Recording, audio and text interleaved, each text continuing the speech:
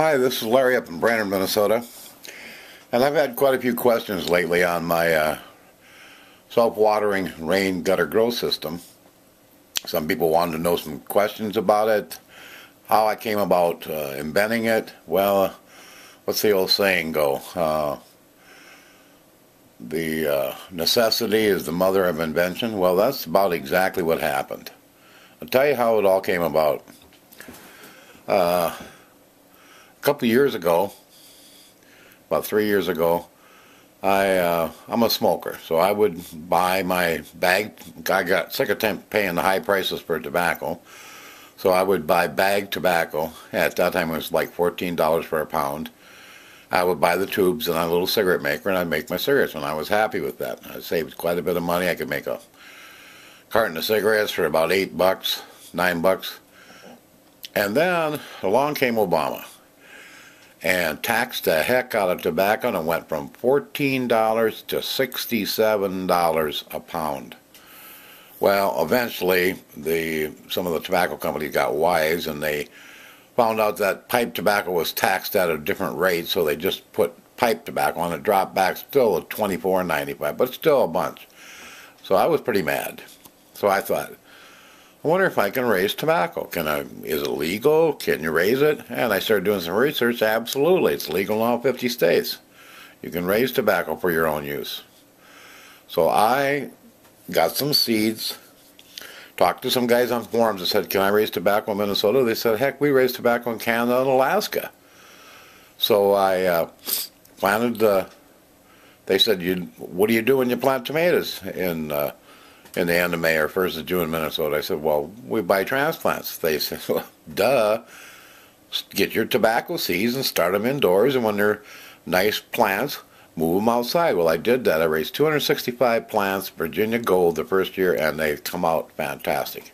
If you look at my videos, scroll through there, type in tobacco in the search on my page, you'll see the results I had. They were awesome. Well, at this time, I'm going to use my 2 garden plots to raise tobacco. I'm thinking, well, what am I going to raise tomatoes and cucumbers and stuff in? What am I going to have, 40 topsy-turvies or what? Well, that's when I started looking into container gardening. Well, one thing led to another. I wasn't going to go out and buy 20 earth boxes because they would have cost me a fortune. So I seen a lot of guys that were taking the 2-bucket system, 2 5-gallon buckets, and making it into basically a mock earth box. So I did that, and they were great. Only problem is, hot days, I would fill them up in the morning, come home in the afternoon, they were empty, fill them up again, come home, check in the morning, they'd be empty, and it just got to be, my gosh, this works great, but man, I'm spending a lot of time watering these. So that is where the idea came. I thought, well, listen, the bottom bucket is no more than a water reservoir. So what if I just make one continual water reservoir? That's when I thought, well, let's see, rain gutter or something along that would hold water. That is when the idea came, make a rain gutter, take a rain gutter, put 2x4s on each side to support it. And then at the same time, I'm very interested in different growing methods. I like, experimenting with different things. That's half the fun of gardening. I noticed these net cups were used in hydroponics and aquaponics to hold different media in that they planted in a solution.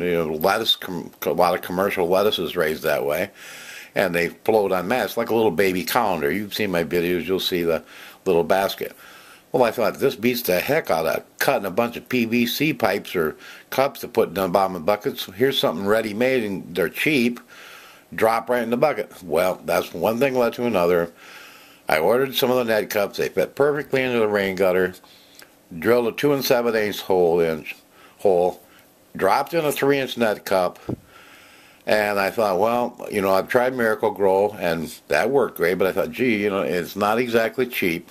If you're going to raise a few buckets, no big deal. But I wanted to, pretty full-size garden, but make it fully automatic.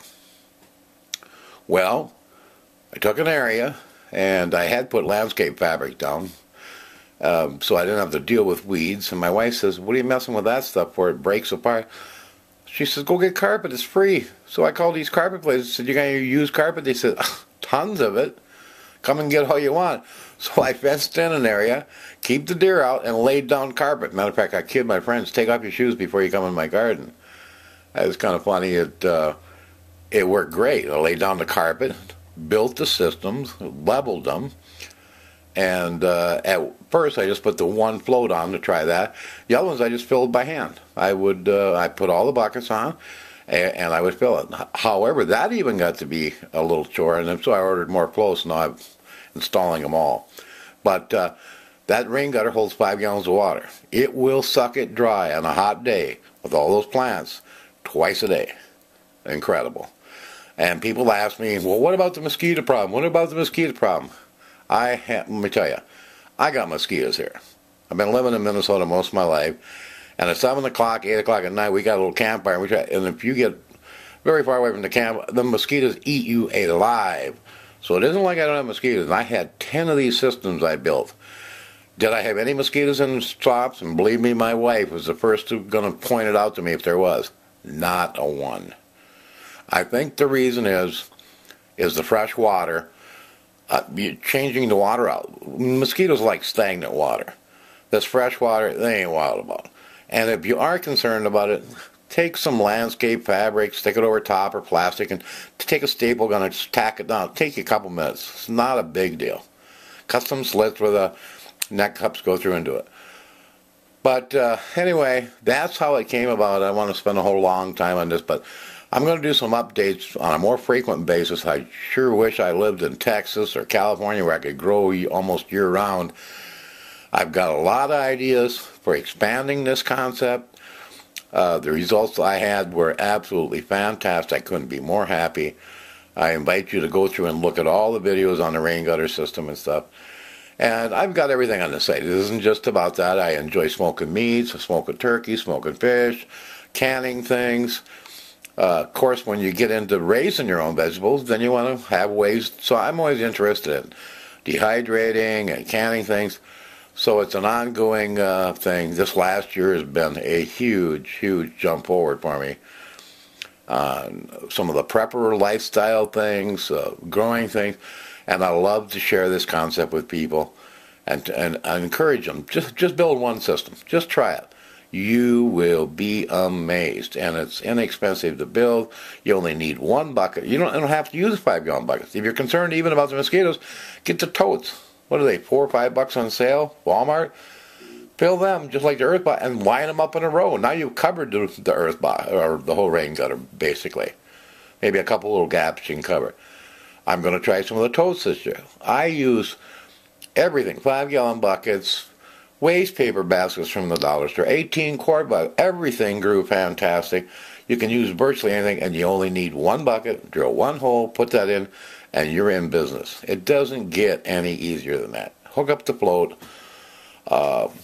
You can get different kinds of floats. I got the links on my videos, and you can get one with barb pitting, so you can gang a whole bunch together and just hook up one garden hose and run them all. So anyway, this is Larry out in Brainerd. Just want to give you a short little update on what's going on, and I'll keep posting. So, ciao.